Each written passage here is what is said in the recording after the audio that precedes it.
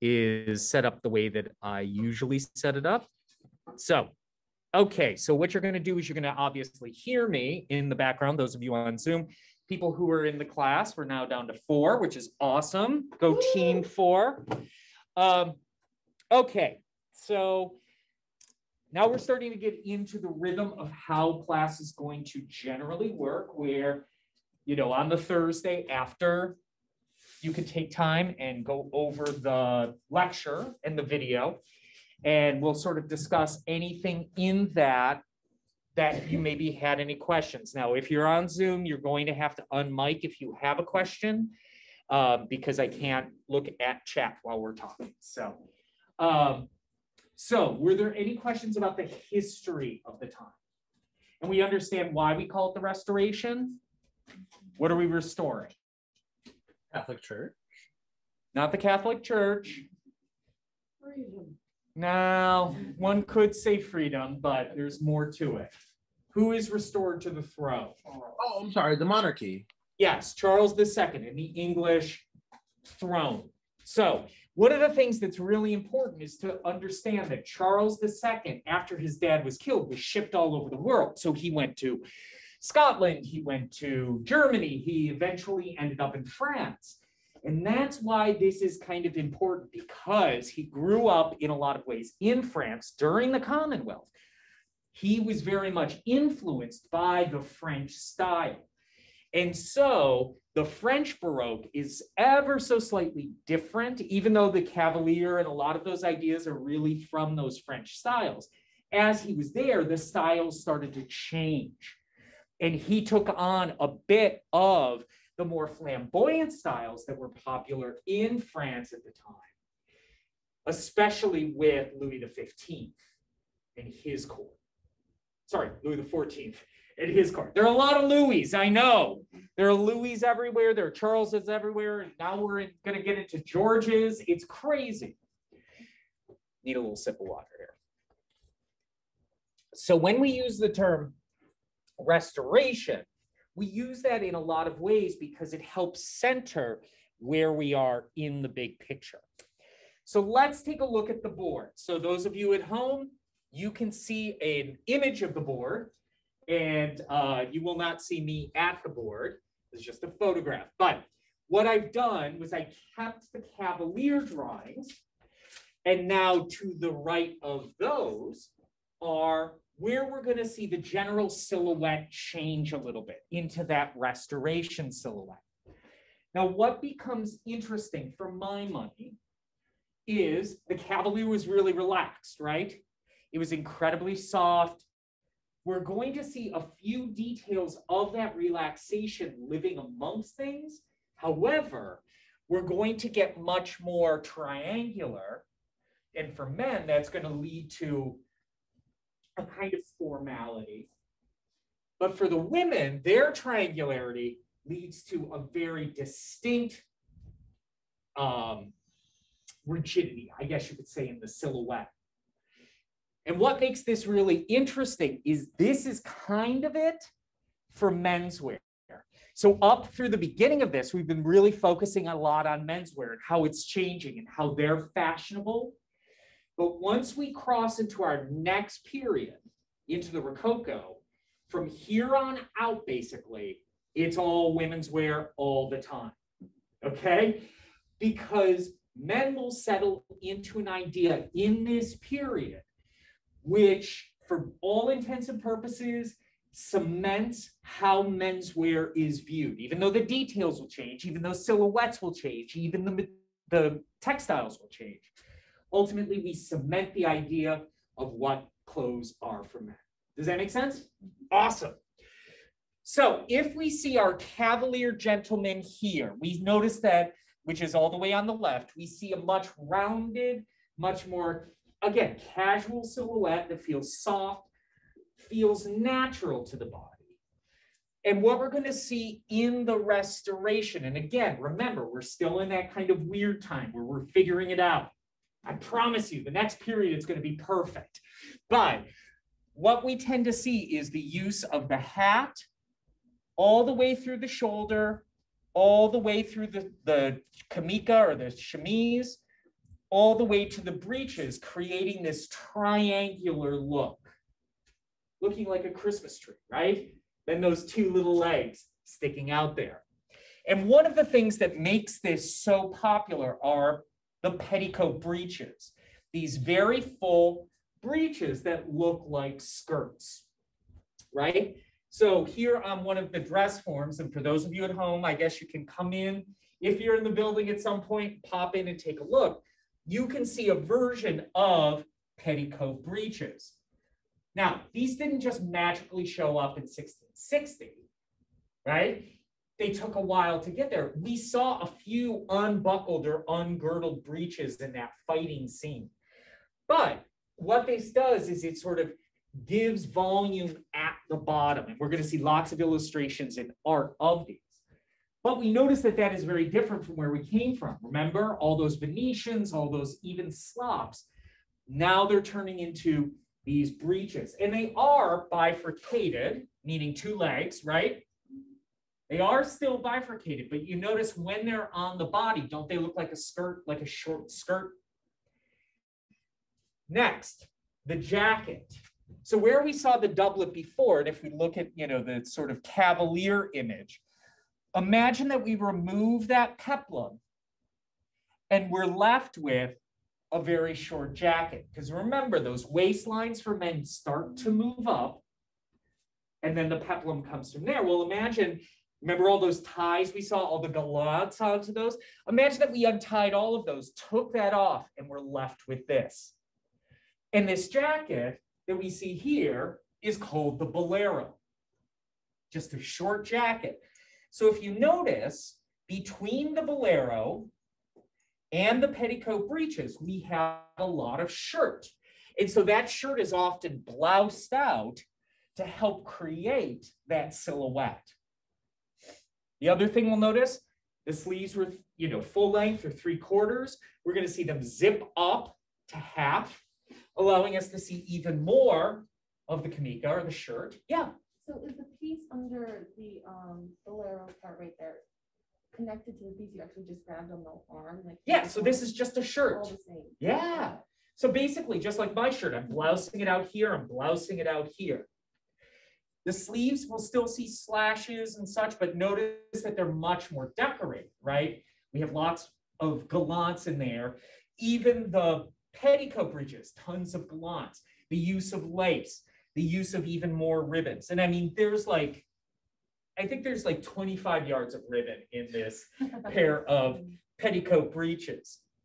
And we can see each of those feelings of ties, even if they're not necessarily tied on. We can see this is a little silly though. It is a high point. It's one of those demarcations in fashion history where you're like, you gotta talk about this. But it goes away very quickly. Yeah. It's funny because I look at the petticoat breeches and they kind of like remind me of combinations of Victorian. Yeah, we can certainly see that there are similarities to things we're going to see down the line. And what's really interesting about this period in reference is this Baroque style all the way down. You'll never watch pirate movies again the same way because you will see a lot of pirate movies pulling from the Baroque all the way up. Even if we think about, Captain Hook, we're going to see a reference coming up in just a few minutes. Yeah. Is there a reason why they picked Baroque to base it off of? Well, because that was a huge time of pirating, right? And most of those films take place in sort of the 18th century, the beginning of the 18th century, when colonization is happening. And so the pirates are sort of wearing older styles, slightly older styles. If you're interested in pirating, I'm going to recommend a video by CGP Grey. If you don't know CGP Grey, excellent person in the YouTube world, but he did 2 videos about being a pirate, what it's really like to be a pirate and what the positions are. And it's really interesting. But you see it, there are some movies where it's more Victorian inspired. There's some movies where it's more 16th century inspired. But most of our kind of theatrical sense, you know, Pirates of the Caribbean tends to sit in this late or the latter part of the 17th century into the beginning of the 18th century. But as you can see, this style is a difficult wear, right? This isn't something that is easy to be taken very seriously in. And if we think about the pieces that we had previous to this, we are going to see a complete opposite style of jacket find its way in. So what would be the exact opposite style of jacket to the bolero? Is the bolero the short one? Yes, this is a bolero. Upper petticoats. No, I'm thinking of a trench coat. Okay, we're getting close. So a very long coat, right? Something that goes from shoulder to knee, maybe even ankle, starts to become, where's my little chocolate? There it is. That's my secret chocolate. Tends to become the garment of choice. This idea, and for those of you at home, you'll see this in slides, so don't worry about it. But eventually, covering up the entirety of the body from shoulder down. And you can see in its first stages, it is still very triangular, though they will experiment with it. Again, we want to say, you know, it was really high-waisted for all of a hot second. And then when we do start shaping, we're going to shape it super low and then down. So you'll even see things where it feels like it's buttoned in that manner. So, you know, and we'll reinforce this when we get to slides, but to kind of get the movement of things, this is where we go. Underneath these, oh, and this jacket is in the terms list is called a justacore.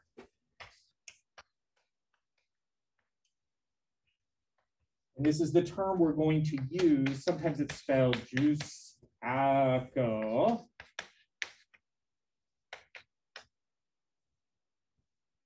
And this is the term we're going to use for both this period and the 18th century, the Rococo, to describe those coats. Sometimes in books, you'll see them reference this frock coats. That's something different in costume history.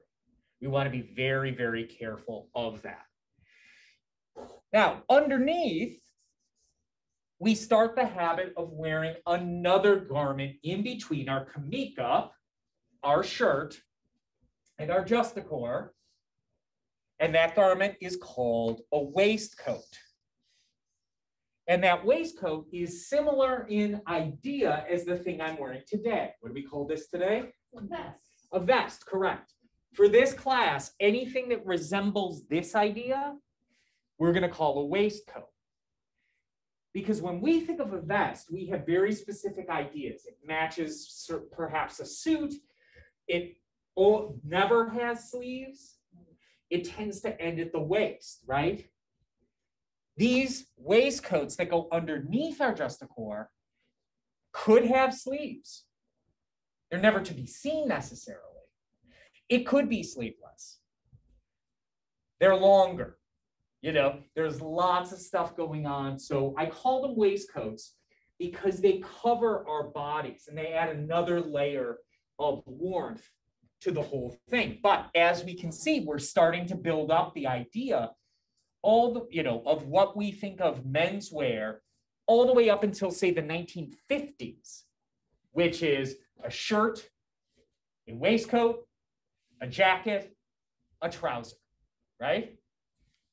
The justacore being the jacket, the waistcoat being the vest or the waistcoat.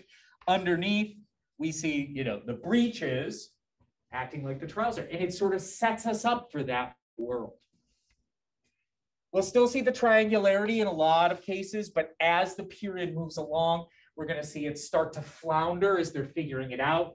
So by the time we get to the 18th century, they're like, here we are, we got it, we're on it. Does that kind of make sense?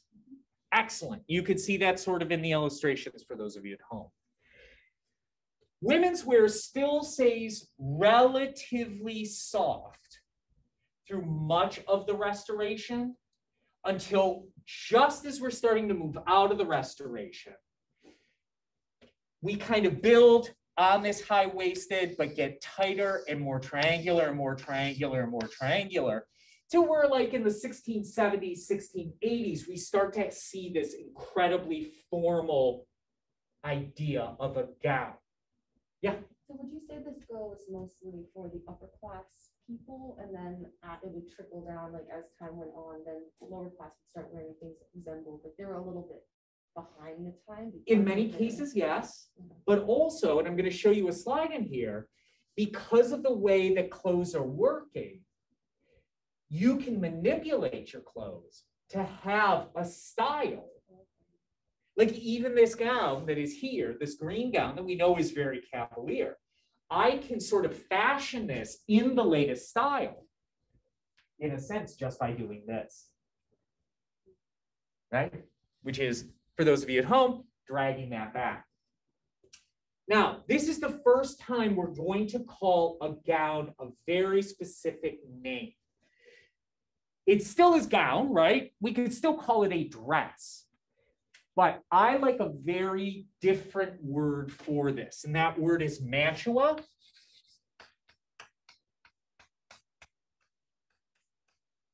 And, you know, in casual costume history, mantua just means a very formal gown, a court gown in a lot of cases. I use it to describe this style, this very conical waist. The overskirt, called the modeste, or the overskirt, is drawn back over the hips to the very, very, very back. Now, I'm using the word bustle as a verb, meaning we're bustling it back. We're going to use the noun version of that when we get to Victoriana, but this idea of moving it all back. And once we move that modeste back, where is our focus? Well, certainly silhouette-wise on the hips, but what clothing piece is now going to be our focus? Right, the underskirt, we have two names potentially for that. One is the jupe or the secret. So you can understand now the jupe is going to be really where our efforts are in a lot of ways. Now, for those of you who didn't take first semester, these underskirts, even in this cavalier, often we would just have a single panel of really expensive fabric because that open gown would only show some of it, right?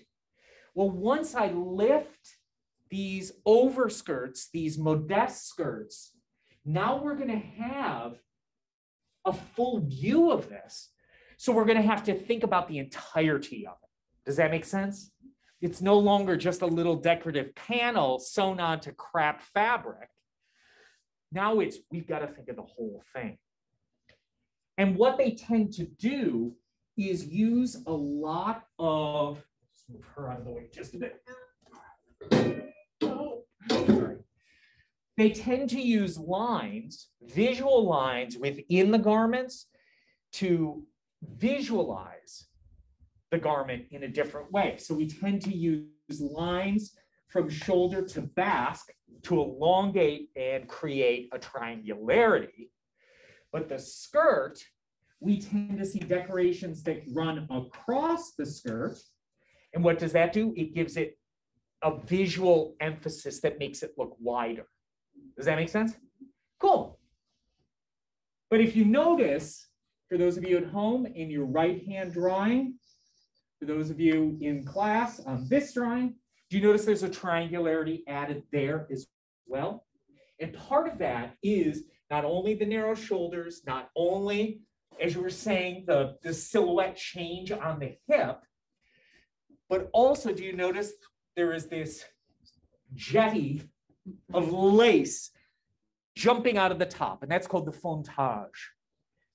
It's like what we might think of as a mantilla, the Spanish mantilla, but they're often in white lace. The other thing is they're not just like hot glued onto a headband. they're incorporated into a cap. Now, if you remember, a lot of the illustrations that we saw previous to this, women kept their hair covered. When we got to the Cavalier, natural hair was often seen, though every once in a while you would see a cap. Now caps tend to be part of everyday life. A sheer linen cap. We sometimes call them mob caps, but our emphasis here really is on that fontage, that height. But these are also, as you were sort of pointing out, the most fanciful, the most courtly. But it does speak, just as clothes trickle down to us, it does speak to the entirety of the population because they have the ability to manipulate their clothes, right? Unlike us, who have to shop for those things that are fashionable, they're just looking at what they have and refashioning them. Yeah. This might be a dumb question. It's not a dumb Getting ahead question. of myself. So, like, where do you draw the line of the difference between like a Polonaise? We're going to get to Polonaise soon. Okay. Because for this class, we use that term specifically for the Rococo. Okay. And it has very specific things. Now, again, and this is where we get into trouble, because I try to order it for students to understand how to find the key factors where, because costume history is not a science but a social science, people use all different terms interchangeably. So you might see that term used for something like this, but mantua is a better term because it really speaks to the formality. Okay?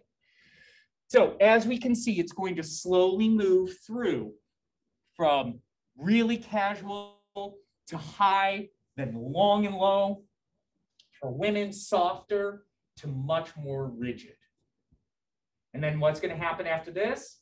Oh, it's going to get loose again, and it's going to get tight. And then it's going to get high, and then it's going to get low. It's going to bounce. You know, we're going to reject what we just saw is not being fashionable anymore. And every period that we hit, it's going to, especially for women, feel like a news story. Men are going to slow down. Women are going to take the presence of fashion. Okay, here I brought in a justacore.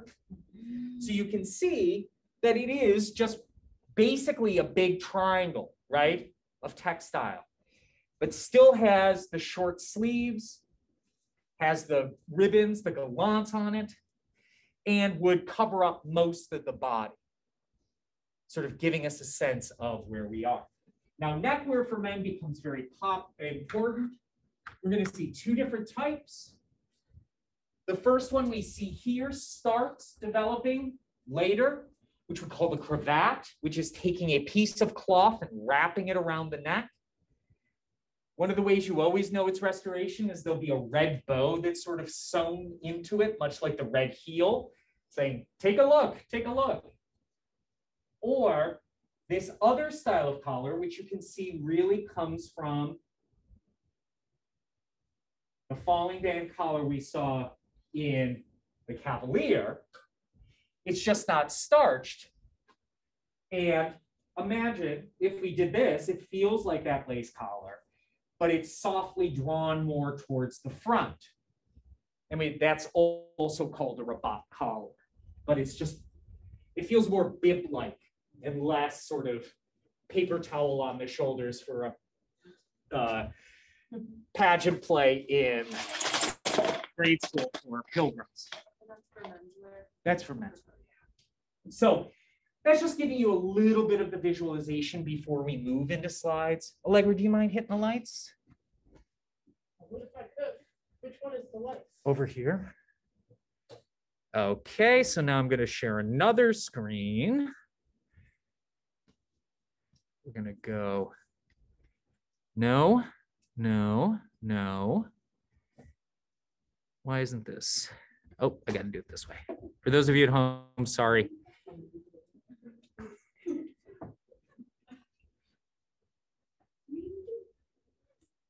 Bye. Never coming back. They never do.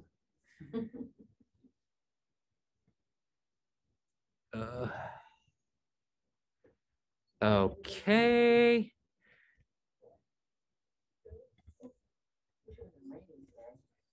Rain is better than snow, though. Oh, yes. Thursday's not I would very good prefer- right now. I would prefer to walk up the terrible Brookside back hill in the snow than in the rain. I don't know where would Okay. get all the snow if there was. So now we're going to look at the art that sort of supports this. I think we have about 45 minutes. Excellent.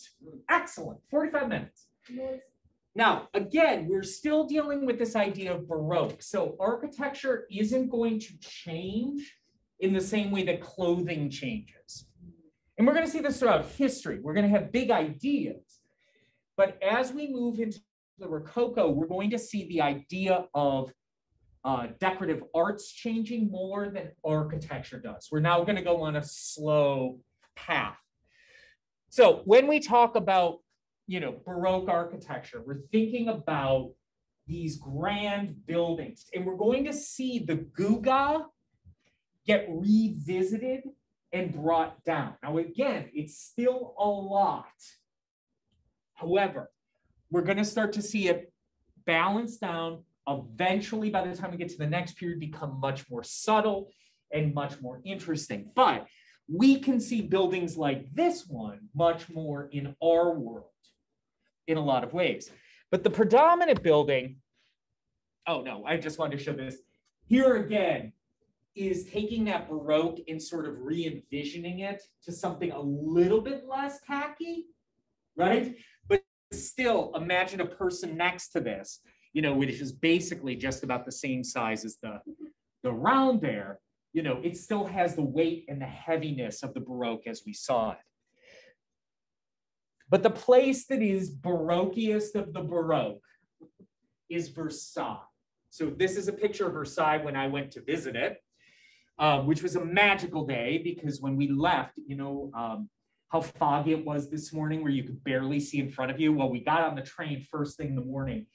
We get to the town where Versailles is. It's about 45 minutes outside of Paris. You get off the train and they literally had people with flashlights leading the crowd through because you're just walking down through this town. You can't even see the stores that are near you. And then you turn sort of to the left and you start up a hill. And just as we started up the hill, the fog started to lift ever so slightly. You could see the blue sky started to pull in and the sun hit Versailles as we were walking up the hill. I mean, it was magical, right? And because gold leaf and gold is part of this, all you saw were these sort of glowing gates and these glowing rooftops sort of jetting out at you. And throughout the course of the day, it just got even more beautiful. We'll talk about Versailles a million times. But here we see kind of the most Baroque part of Versailles. That was where Louis decided that he was going to move his court and really turn it from just a crappy hunting lodge into a palace as we know it.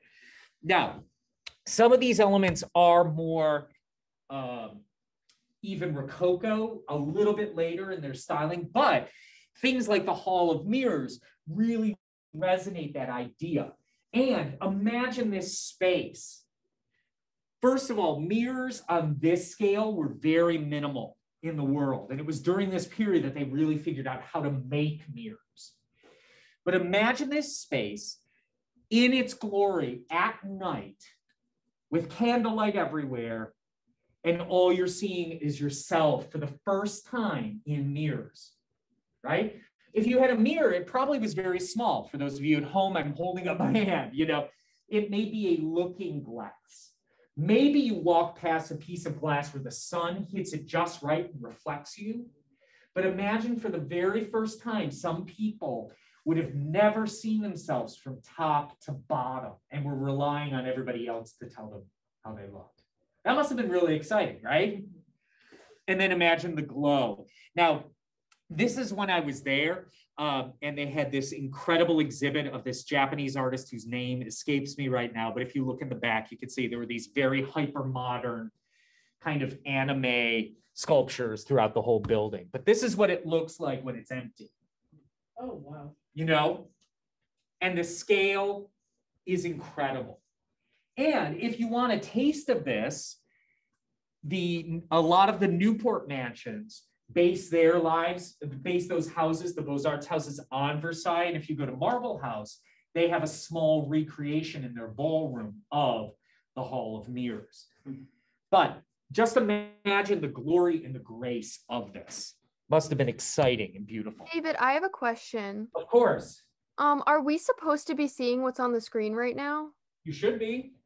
I don't know. The screen didn't share. I don't know if you meant to share it, but I can't see it. Okay, we'll give that Neither a try. can then. I. Okay. Let's try that again. Again, as I said, I'm working on a new computer, so sometimes it doesn't play right. It's working now. Great. So that's Versailles.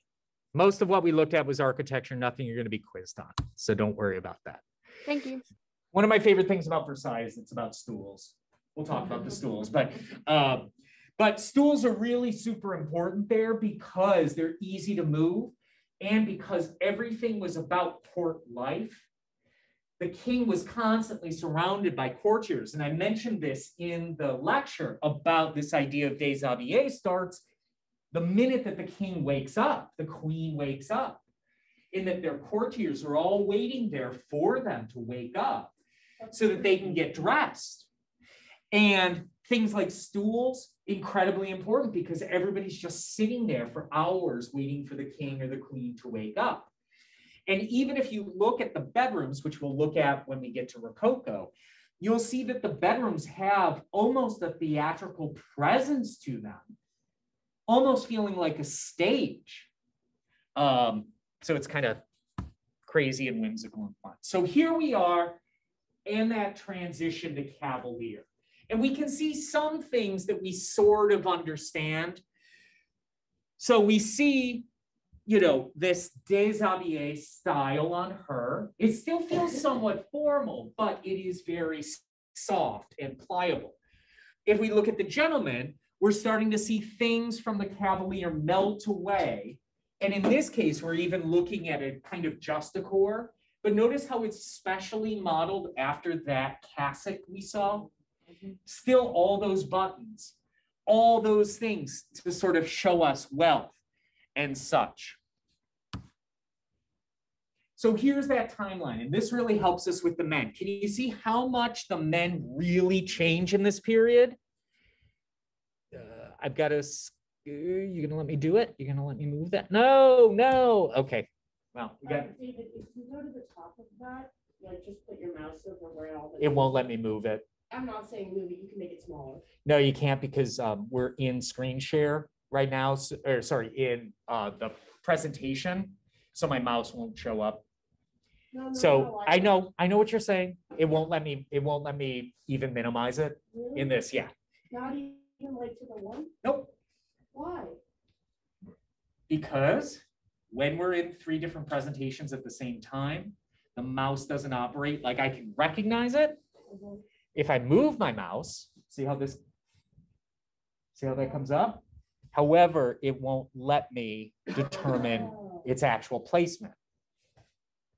So you have to do that beforehand, but I don't want to waste time doing that. That's okay. Yeah. So before we were looking at the painting and he had on those just a court and then he had on, it looked like, I mean, did he have a waistcoat underneath? We'll see how that kind of plays out.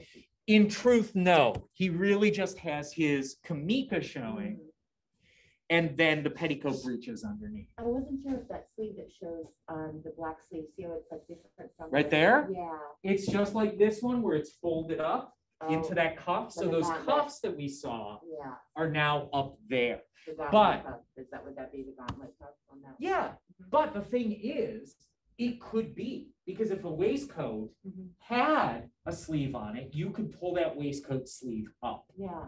I'm trying to imagine what the waistcoats with sleeves look like. We'll That's see. why. We'll Yeah. see. Oh, great. I promise you. So really, when we're looking at it, with the exception of this dude here, which I'm still not happy with that date, but that's okay. Do you notice how it just starts getting, as we're working along the top, it starts just relaxing more and more. So by the time we're down here in the 60s and into the 70s, we're really looking at the most triangular of all. And you can see how the bolero sort of plays in there for a little while, and then we move into the justacore, and we sit with the justacore for the rest of it.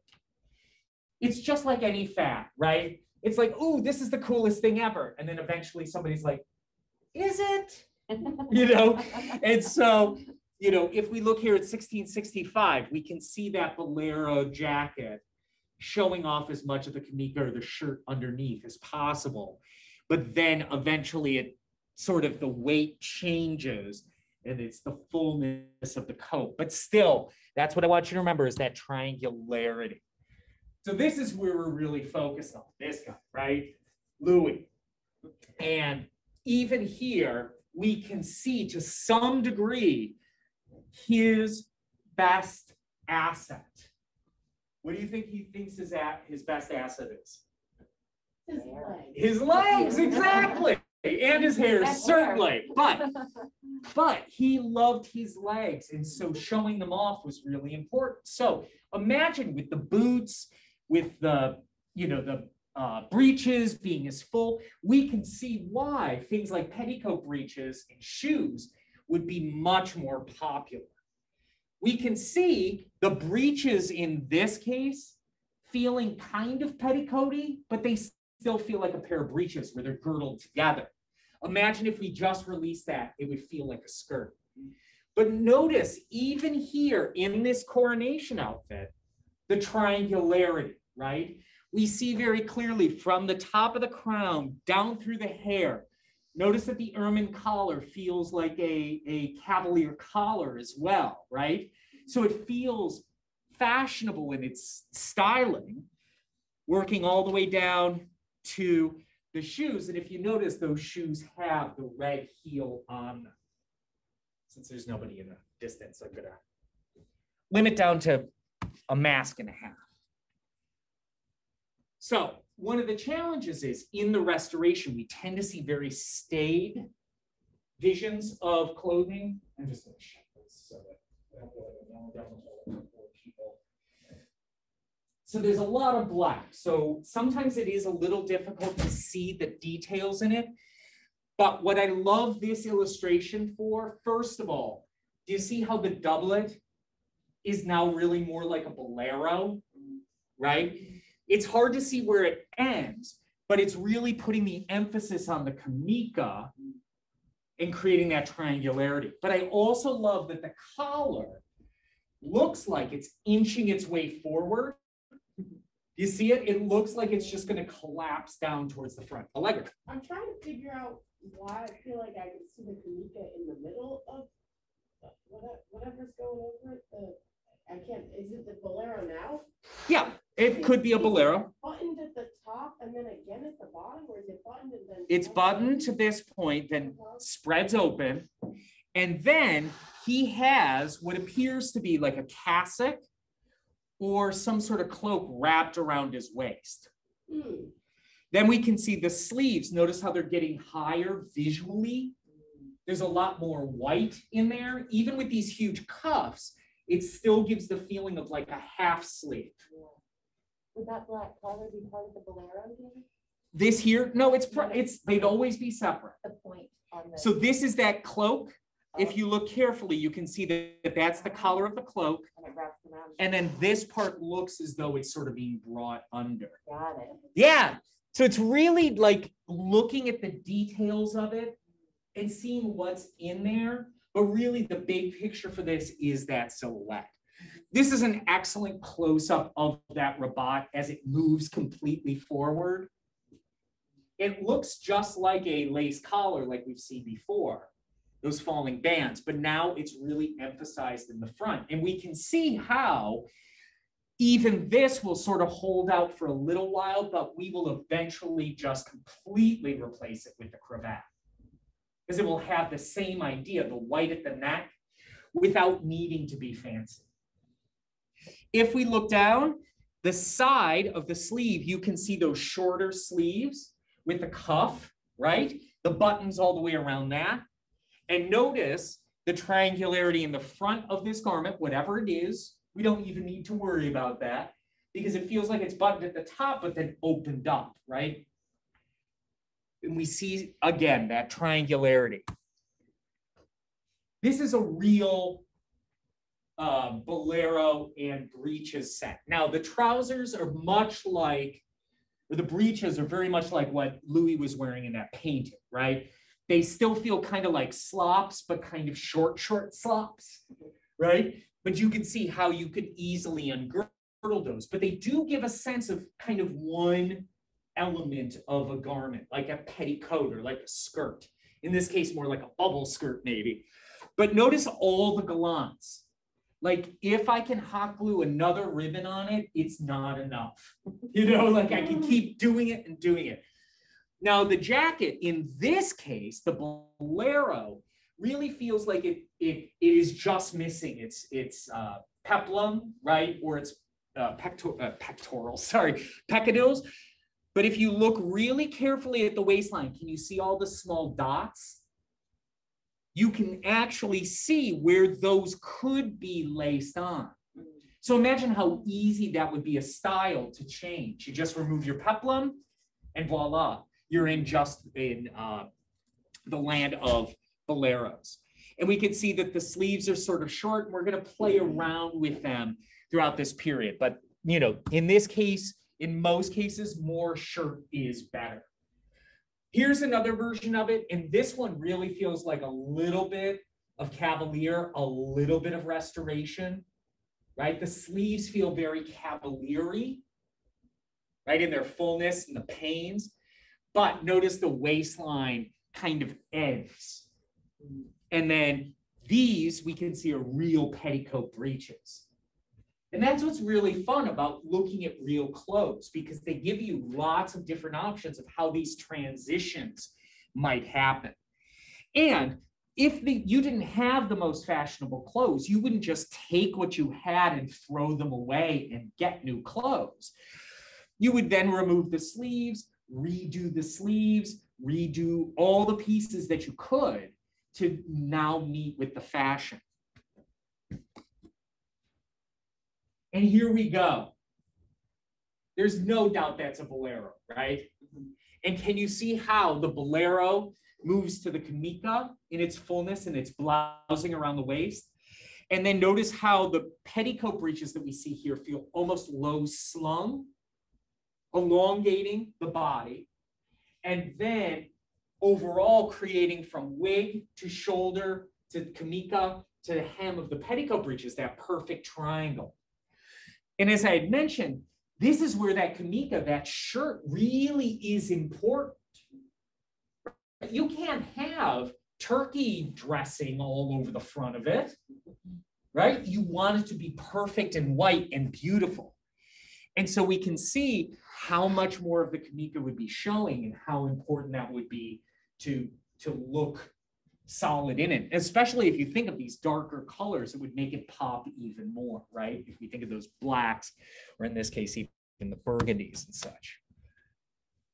Here we can see a beautiful illustration. I love this one because we can see how even with all these pieces together, there's still such a strong triangularity in it. I keep using that over and over again because it really helps reinforce that. And even in it, you can see smaller triangles all over, right? The sleeve, triangle. This cutout for the in the bolero, a triangle. The breeches, a triangle.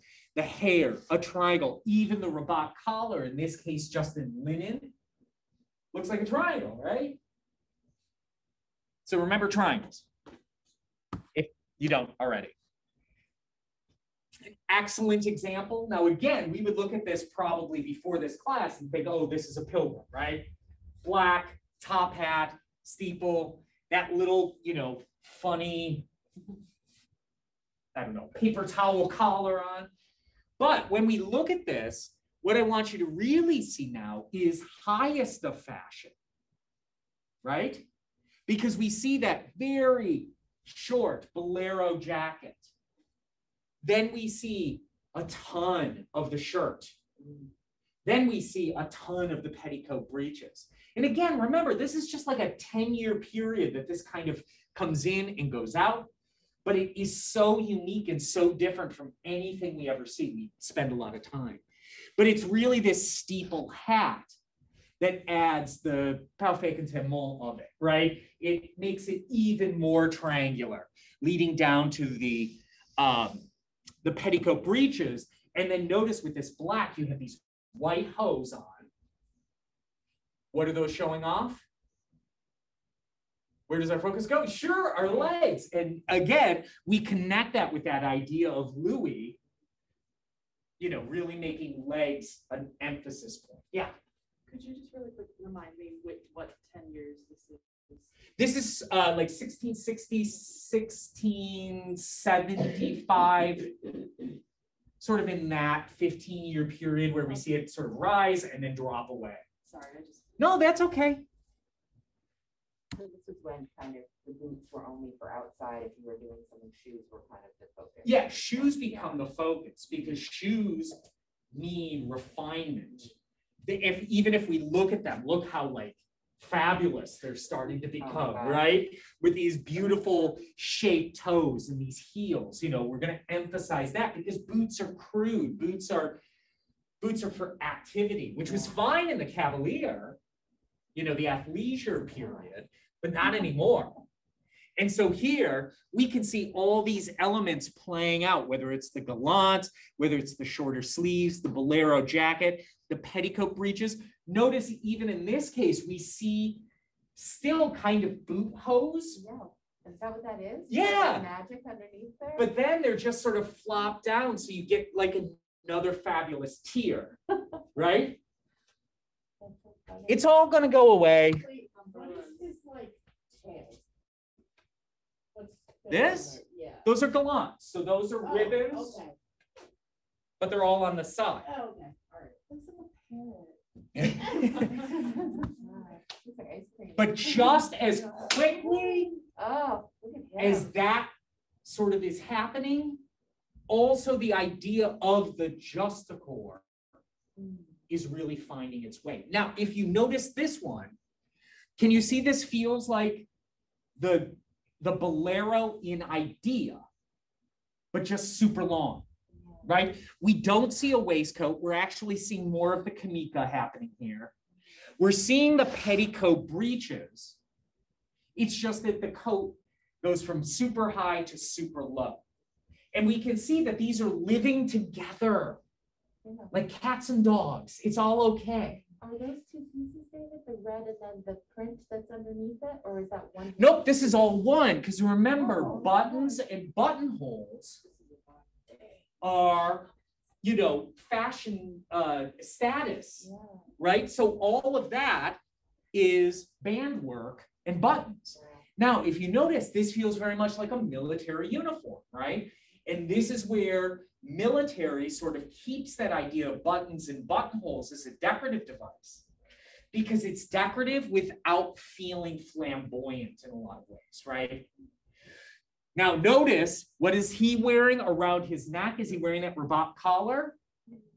No, he switched over to the cravat with then the red lace bow tied into that. I think he really wants us to look at that red. No? Exactly. And then we can still see the gallants, and we can see other stuff that we know. We see a walking stick. Notice that he has a sword behind him. So we're going to see all these details still hang around, just worn and used in different ways. He tends to like the broader hat, which becomes popular again, as opposed to that steeple hat.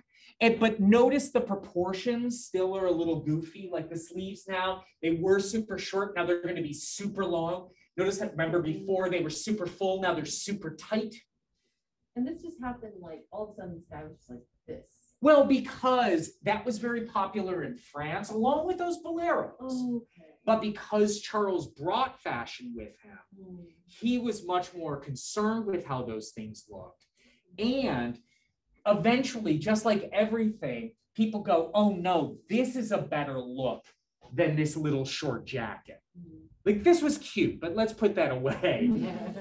And its longevity really proves to us, because we see basically this idea for the next 200 years.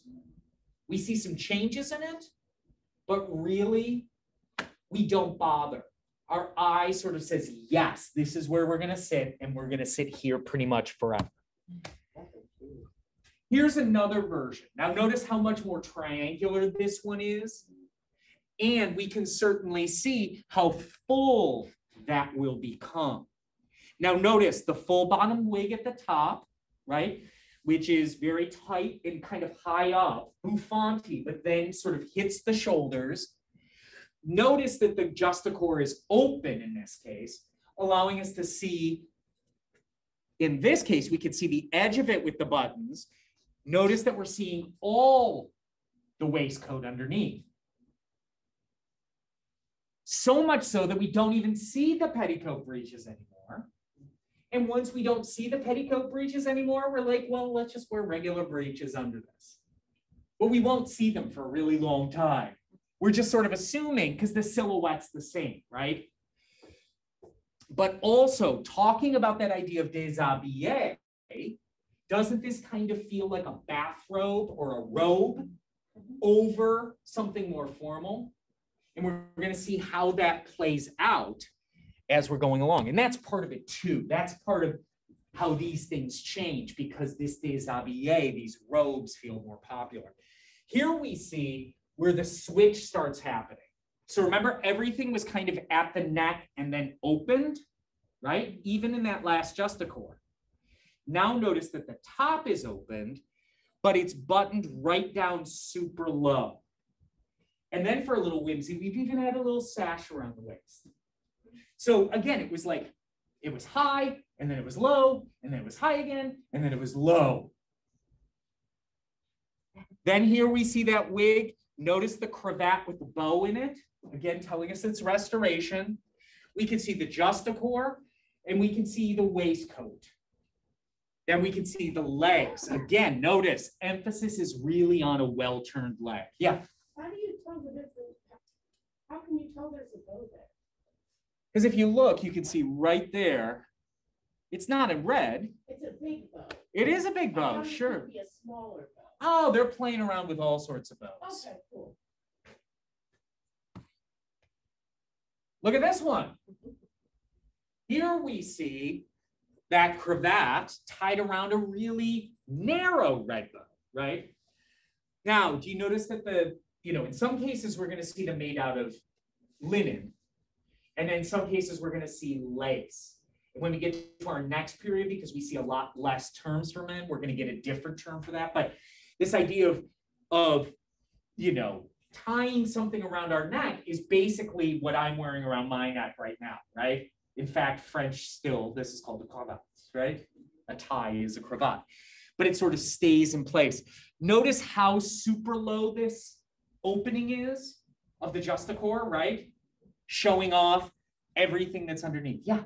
Did tying something around your neck as a male back then have any sort of use or just for decoration? So it's this idea of keeping white around your face in a lot of ways, right? Because, and we're going to see it as a continuation through all these periods until cravats actually turn into other pieces of decorative soap, because white means that you haven't spilled food all over it, that you care about how you look. It's kind of the same way that we might think about, the Roman sort of toga all in white, What's really swell with him is right next to it, we can see a woman in a mantua, right? It's very formal. Notice how we're sort of playing around with all the positioning, but it is much more triangular. I'm going to skip through so we can get to women because we only have about 15 minutes left. But here we can even see that styling is really unique. And we'll see lots of variations in it.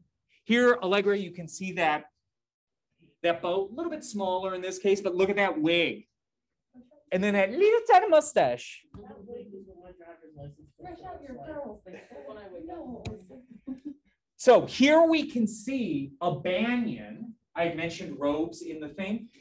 This idea of a banyan, that is definitely not a justacore, right? It has no formality to it. But you can see how a banyan with a waistcoat sort of ends up feeling like, oh, I'm casual, versus just a different sort of outfit, just a core that changes the whole feeling. But he wouldn't wear that out the house. No, generally not. Generally not. It's casual, unless he was really fancy, and then maybe he would. And remember him? Yeah. Now, do you see even more kind of restoration? We're going to see him one more time, too. So when we look at women in the period, all we're really focusing on, in truth, my friends, is how we go from that more cavalier style through the déshabillé period into a much more formal, rigid mantua, okay? And we're going to clip through these kind of quick. So first of all, stay, incredibly important for our shaping. And here we see that transition out of the cavalier, which was very square, right? Even high-waisted. Can you see how we're going to go back to that basque front bodice? We love a good basque front bodice. And when in doubt, that's what we always go back to. And then we try something and then we're like, yeah, basque front really works well. But notice how this feels like it could just jump off her body at any moment. It feels like déshabillé. Yeah, the sleeves, it just feels casual when it's really formal. We can see it getting much more stiff, much more rigid. And notice in this case, we're really getting into more of that overskirt, underskirt, modeste cyclé. Instead of focusing on the satin itself, the decoration is starting to take more prominence. Here we can see a great version. This is an artist whose name is escaping me right at the second, Italian artist. But notice that there's a lot of classical influence, a lot of déshabillé in there. But we see proportionally and sort of silhouette-wise, it feels of the time. Here we can see some women, nothing too spectacular, but notice the necklines having two very different stories, but it does feel very revealing in a way that we haven't seen clothes before, even here. But notice now the trunk or the bodice is really conical, but it's not conical like Elizabethan, right? Remember Elizabeth? Oh, go away. Thank you. That felt very stuffy, where this just feels like the bodice is controlled, the body is controlled, the rest of it is sort of soft and flowy. And here we can see again how it hits those bones of the shoulder, showing off as much décolletage as possible. Notice the deep front, but notice also how the skirt, the modeste, the overskirt has been bustled back, showing us a great deal more of the skirt underneath, the jupe or the cyclé. Now, it's not quite as much as we will see, but you can see how it's playing on that triangularity, right? It's playing on the movement down the body. She's wearing a cape. Yes. There's a little bit of a sort of cape over there on the side. I'm looking at the back, like where you're standing, roughly. No, yes. Yes, because she's a queen, so she has the cape on. So you can see it over one shoulder here, and then it's sort of trailing out, allowing us to see the ermine. And if we look at this, we can see it in the most casual way. Now, when we look at this, this feels kind of like milkmaids or something, right? And we're going to see this odd fascination with country life and daily life and court life all converging. And if you know where we're going, when we talk about the Rococo, we're going to see how that plays. But notice, it's really the bodice that tells us that this is actually a very structured garment, right? Because this part feels soft. It feels like I'm removing this or moving this because I need to be active. And if we look, we can see sort of the simplicity of some of the garments to sort of breach that land in the center of, are these milkmaids, are these lower class, or are these really wealthy women? And what's going to probably inform us are the hairstyles more so. And notice in the cap here, we're starting to get fontage land. these tiers of lace jetting up through the top of the head. And notice when the skirt, the modeste, is pulled back, all of our focus is on the jupe, right? We're really focused there. Technical question. Would those pre-sew like back, or would they have buttons or little ties to tie them? They would often sew them in place, because in a lot of cases, these would be used in different ways, you know. So you can see here, look at that skirt. And you notice that the lines of the bodice are very long, creating the triangle, elongating the torso. Even notice that there's a stomacher in there, a little center section. But then notice the skirt, almost like a Victorian skirt in some ways, the emphasis is across, right? So that's giving it more dynamic triangularity through there. It's not even an underskirt anymore at this point. Well, it is, because it would go on first, but it really is the skirt. Everything else is just trailing behind. You could see it sort of here, even in this case, you know, it's just tied with gallants, but we can do all sorts of stuff. Here we see a great fontage, right? It looks like, it's just like tufts and tufts of lace on top of the head. So here we see a real one, a real mantua. And we can see, just as you're saying, because the jupe is of the same textile, it's almost impossible to see if this is really a gown or if it's something else. But if you look carefully, you can see, if you follow down past the stomacher, see how it's then brought up. It's not as soft as those milkmaid styles, but we get a sense of it rounding towards the back, knowing that the emphasis now is bustled with the verb bustled, move towards the back. Here we see another great one. Now, in this case, notice that the jupe, the underskirt, is decorative in that it has lots of ruffling and it sort of emphasizes across, but it is still made of the same textile. We can see clearly the stomacher in there. We can see the fontage, but we can see how it's going to slowly move towards the 18th century, as we understand. And here we can see how much of that is bustled back. And can you see the waterfalliness of it into that train, that sort of thing that we drag behind us? And again, it could be buttoned, it could be sewn, all sorts of permutations.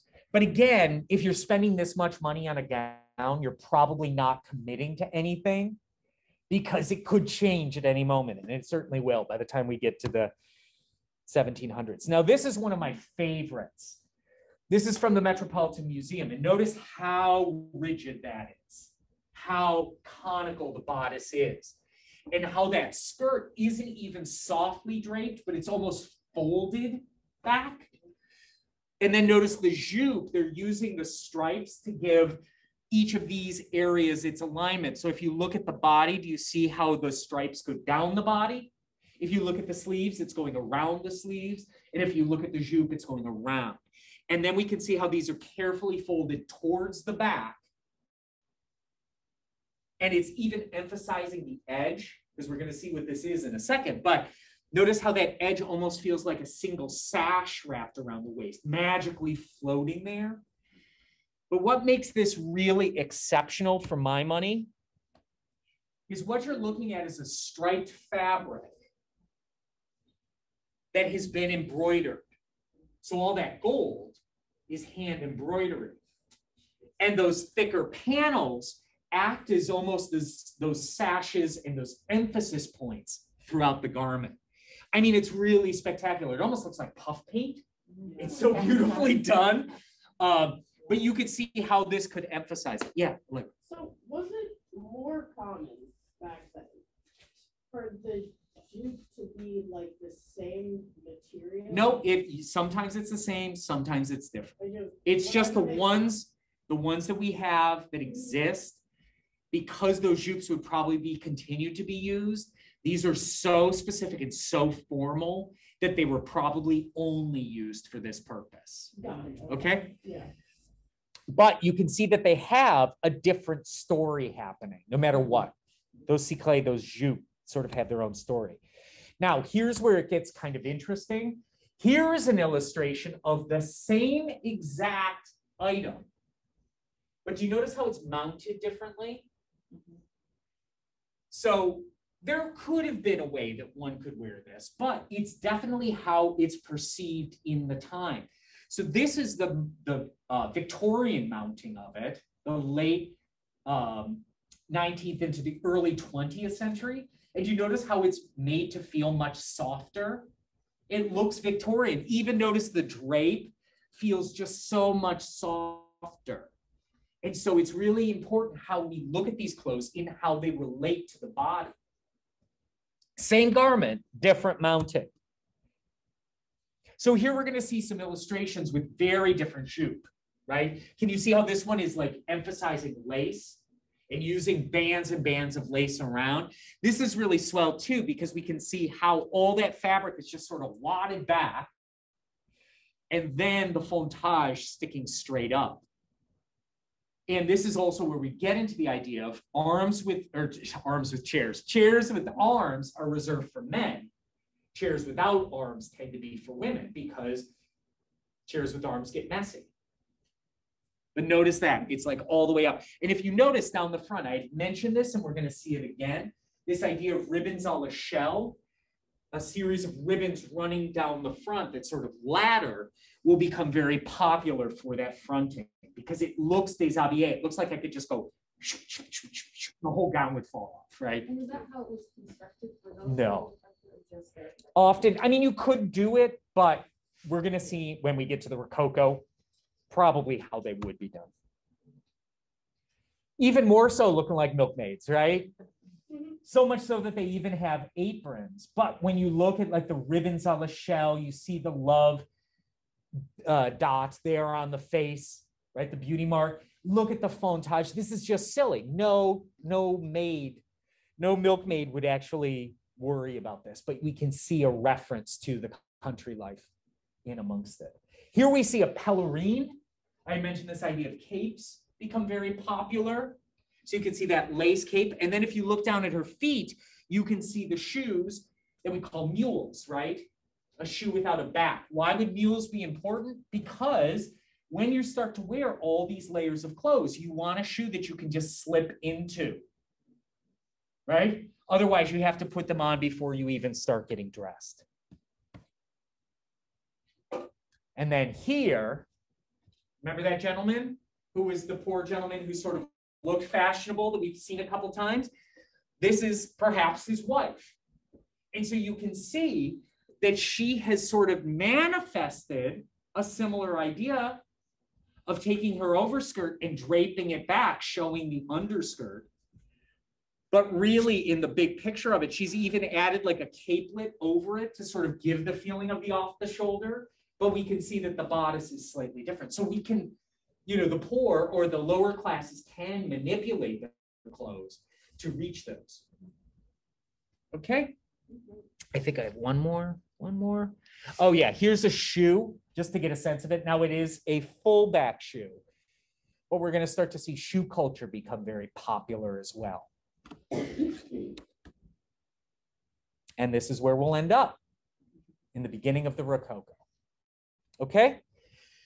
So with that said, do we have any questions?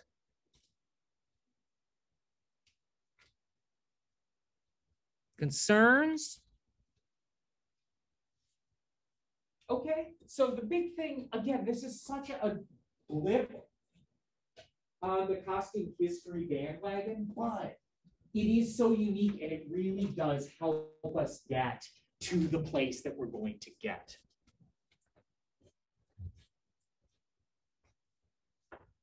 Okay, let's look quick.